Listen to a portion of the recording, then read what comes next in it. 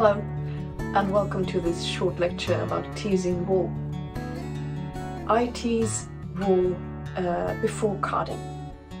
I never card anything that isn't teased first. So teasing for me is about opening up the staples, destroying the staple structure, and to create an even mass, a mass of wool with even distribution between fibers and air, to have an easier workload when I card.